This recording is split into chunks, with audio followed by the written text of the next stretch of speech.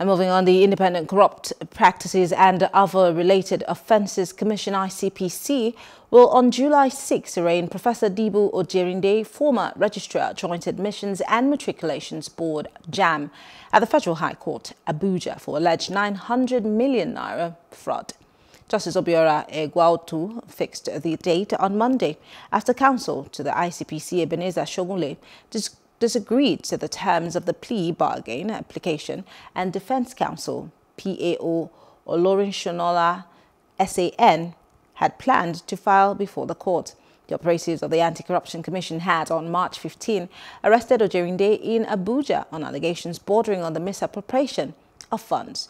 The commission said that the former chief executive officer allegedly committed multiple frauds while heading Jamb and the National Examination Council, NECO. Hello, hope you enjoyed the news. Please do subscribe to our YouTube channel and don't forget to hit the notification button so you get notified about fresh news updates.